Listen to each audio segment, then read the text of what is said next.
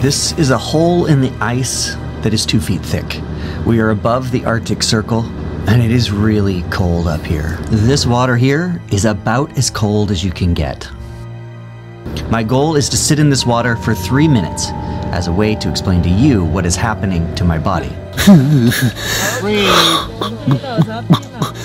And at this very moment, I am not sure I would say it's good for you. Hey everybody, today I'm talking about the science of ice plunging. We're gonna get into the nitty gritty. What does the science say? And what can we learn about it to use ourselves? And like I do with all of our videos, we decided we would be up here in the frozen north and try it ourselves. And if you stick with me, by the end of this, you will know everything you need to know about ice plunging. I don't know if I can do this. Yeah! Oh yeah! Cold plunging or cold water immersion is now a popular online trend. You may have seen it from your favorite influencer. People like the Iceman, Wim Hof,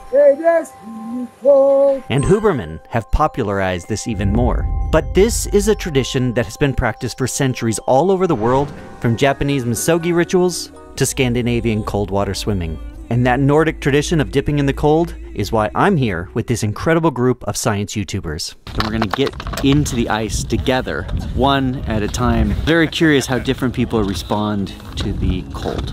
And as we go through this process together, I'm going to explain what we know about the human body right when we enter, then what's happening upon exit, and finally, what we know about long-term benefits. First things first, as we're all standing here, I can say we're a tad nervous. Getting in the ice water is not easy. Personally, I am not a professional at this by any means. I can't say I actually enjoy this. I only started a few years ago in the Baltic Sea, and it wasn't nearly as cold there. And chances are your first time will not sound as terrible as I did on mine. That's embarrassing. What you're witnessing here is one of the most physiologically intense reactions. It's known as the cold shock response. And it includes a gasp reflex, and that can be pretty dangerous if your head goes underwater. Rapid breathing. This is a type of hyperventilation as your body struggles to adjust to the temperature drop. And a heart rate spike. Your cardiovascular system is kicking into overdrive, and it is increasingly risky if you have a heart condition. And no joke, every time I tried to get into the cold in the past, I could not for the life of me tell my brain, a little bit cold, to stop this reaction. Not bad. I can totally do this. The good news is there's no way you will have as stupid of a reaction as I do. But this time, here in the Arctic, I wanted it to be different. I said to myself, I know this is not dangerous. I told myself it's mind over matter. But it didn't help. Essentially, it is a fight or flight response of my sympathetic nervous system, and 4 main things are happening. First, my brain is releasing hormones like adrenaline and noradrenaline that end up creating a huge cascade of other hormones. Then vasoconstriction. The blood vessels in my extremities are shrinking and tightening, and that's pushing blood towards the core to protect my vital organs. And then your heart rate increases. And hyperventilation. So my breathing rate is increasing and I'm taking short, shallow breaths. Both of these are to help the body get more oxygen into the body and maintain my core body temperature. And I wasn't alone in this cold shock response.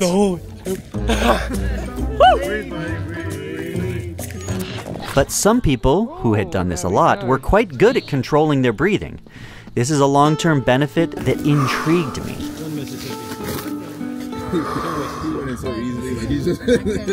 After the initial cold shock response, which lasts about 20 to 30 seconds, your body is still sensing the intense pain, and it really hurts. It's really cold, but I don't like it.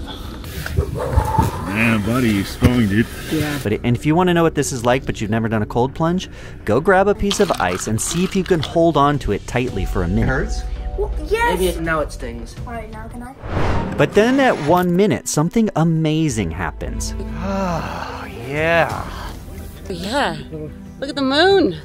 The pain goes away. At this point, I feel numb. And this can be explained because, first, the blood flow to the nerves in the skin and extremities is low so that you conserve heat. And 2, the cold in those extremities slows down nerve conduction, and that reduces the ability of pain receptors to send strong signals to the brain.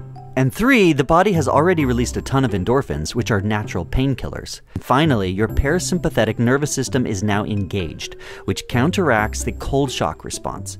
It's a shift that stabilizes your breathing, it lowers your heart rate a bit, and it creates a sense of calm. And for me, this swing went really far the other direction. Oh man. I'll admit, it was a wonderful feeling. Yeah, it's amazing. It only took you a few seconds to get your breathing. But at this stage, I understand it is a precarious situation. If you just stayed here and did nothing, your body would enter stages of hypothermia, which can ultimately lead to death. I'll focus more on that in another video, but needless to say, after 3 minutes, I thought I would dunk my head fully and get out. What your body experiences upon exit is fascinating. Everything feels really good. All the way under. That felt good. Even my friend Alex, who expressed some serious doubts about the benefit of cold plunging, seemed to be feeling pretty good at this very moment. Feels goddamn good. Thank you. But it's just like, it feels like I'm on fire. Now that we're all out, it's off to the sauna. This is the sauna back here. And I can tell you that entire night was an incredible time for group bonding and relaxation. He's going back in, Jonas and Rob are out there. And here's where it's interesting. An initial review of the scientific literature points to a few long-term benefits. 1, it can increase dopamine up to 250%, which is amazing because that is the motivation hormone. 2, regular cold plunging has been shown to reduce anxiety, depression, and stress, making it a pill-free solution for a lot of people. And exposure to cold showers, like in one study, boosted the immune system of people who had 29% less sick days. Afterwards, there's also a dramatic reduction in inflammation, which is why I started doing it originally. All of my old sports injuries tended to go away the day of my plunge. Also, cold dips enhance sleep, which is a fantastic benefit as sleep does seem to be the best performance-enhancing drug. And finally, cold exposure increases brown fat, which leads to an increased metabolic rate. So what blew me away is that there really are tons of studies on cold plunging. But since my friend Alex was a skeptic, I looked into the reasons for that a little bit more. And if any of you are an advocate of cold plunging, you need to know these things. First, there are not many large-scale and long-term studies. Most studies are actually pretty small. Plus, a lot of the studies look at correlation rather than causation. So in other words, people who cold plunge also tend to eat well, exercise, and do mindfulness-type activities. Also, it's worth noting that unlike certain pharmaceuticals, people do respond differently to cold plunges. Some people are energized, but others can experience increased stress.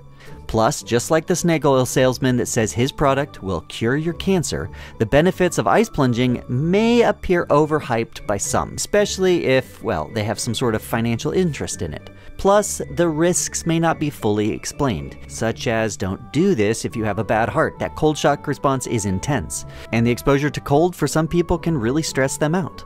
Finally, it's worth noting that men respond differently than women, as do women at different ages and stages within their cycle. The point is, in all of this, there is not just one answer as to the benefits of cold plunging for everyone. So I understand all of those critiques, but I also have experience now with a lot of people getting into the water in these courses that we do.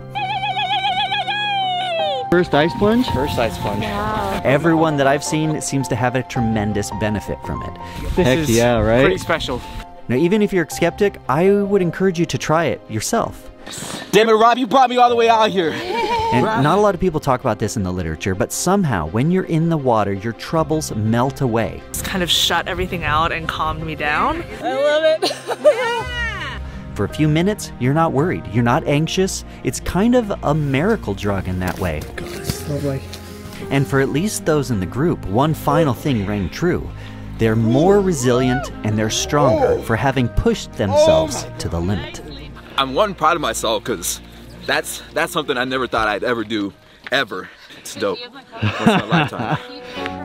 And if you like the way I did this video, I have lots of videos that I'm putting out here on Stone Age Man. Maybe start with this one next.